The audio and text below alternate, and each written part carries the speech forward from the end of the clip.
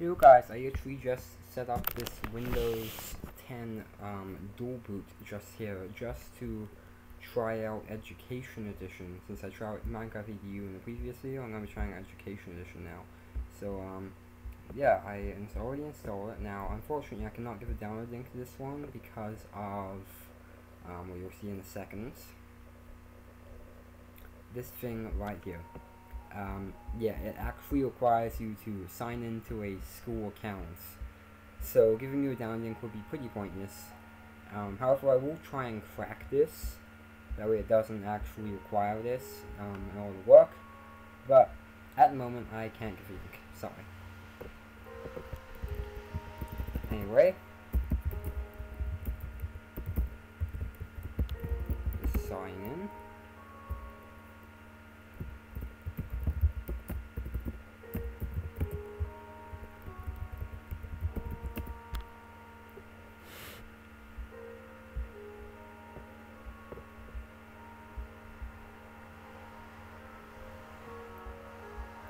Alright, and here we are. PA. And I will create a new wall, but I'm actually going to create a new wall again. And we'll generate random. Gosh, it's the hour. Alright, and I'm going to put it on creative. I'm going to yes say broadcast again. And do both of those things, okay? And I'm just going to say create new wall. Now unfortunately I cannot do what I did last time where we had 2 accounts open, mainly because I only have access to one .edu account, so I couldn't really do this twice, unfortunately. But yeah, I have access to one .edu account, which happens to be considered a teacher, because I told it to be considered that. This one will be more useful. But yeah, I'm gonna put this in full screen, and we're gonna look at some of the new stuff. So in this version, it's basically Windows 10 edition, except slightly different. So we've got the Ayao blocks, got the Nai blocks, and we have the Builder blocks. Okay, now if we paste these down, right, and supposedly there should be some menu like the one we had before, but for this one, I think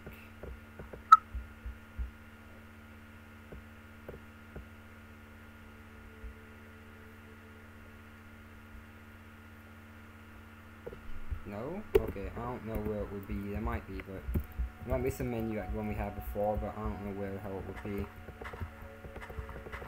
I could be missing something. Maybe I need server software or something, but I could not find a server anywhere. I looked like all over the website. I just could not find it, so there might be a server I need, but I don't know. I've also got the Nai blocks. Now, these work pretty much the same as they did in Minecraft EDU. Students can only paste on these if they have not have an eye out to build, and they can't paste on these. But of course, I'm a teacher. I've got teacher privilege. I can paste on these. Border blocks. These are just like the borders in the previous ones. Students cannot cross over this, except I'm not a student, so I can, because I'm a teacher. I wish I could really show this off how it's supposed to work, but like I said, I don't have access to it, because they put this annoying as login system into it, which is really kind of annoying. I'm hoping I can crack this at some point and make it say, like, make it let me choose what I want to be. Problem is the UWP, which is really difficult to crack. Not impossible, but very difficult. We've got these things here. These are like information blocks.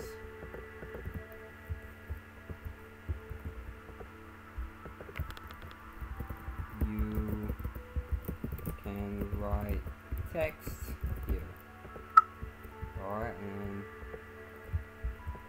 and here,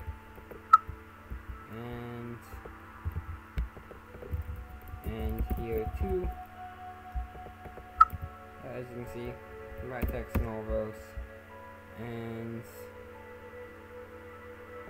as well as that, they also have, I don't exactly remember what else they have. I think they had some other stuff in here as well.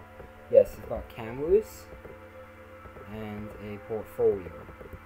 Now, it still looks kind of different, so you can place it on camera.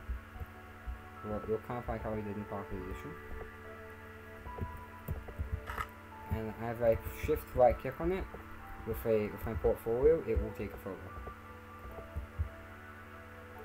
Oh, I don't even have to be right. I only have to actually have to right click. I just need to place it and then right click it, and it will follow me. Yeah.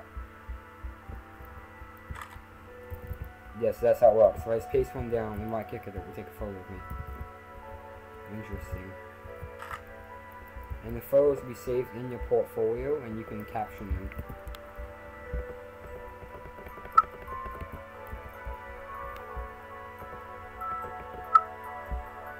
Down here, nothing seems to be there. Okay, so we look through here quickly. Got some sort of new spawn egg. Spawn NPC. Let's try that out. Alright. NPC, Silicon Pino. I'm a testificate. AURL. You can even add URL, that's pretty cool.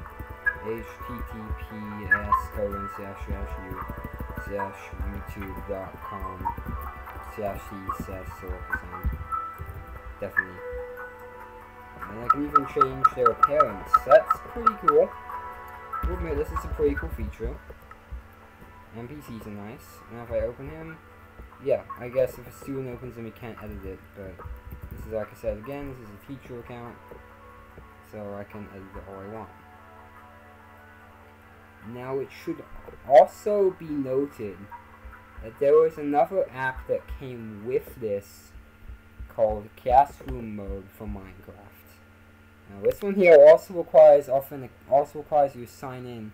However, this one is not as strict. You can sign in with your regular Google account. However, it's also pretty useless to do that because you have to sign in with your exact same account you use on your use with Minecraft EDU, so Minecraft Education Edition. So I basically have to sign in for the same one.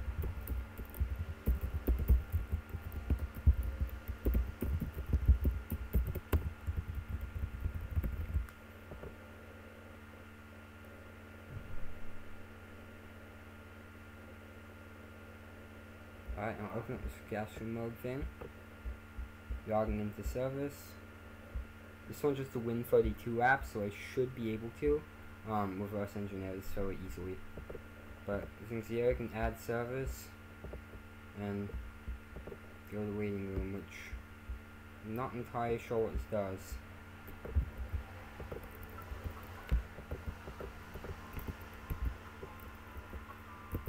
You can write this command in here, and it will start something. I don't really know what this is used for. But yeah, that's about all I can really find in this version. I'll probably make another video at some point once I learn more about this. But for now, that's about it. Thank you for watching. Goodbye.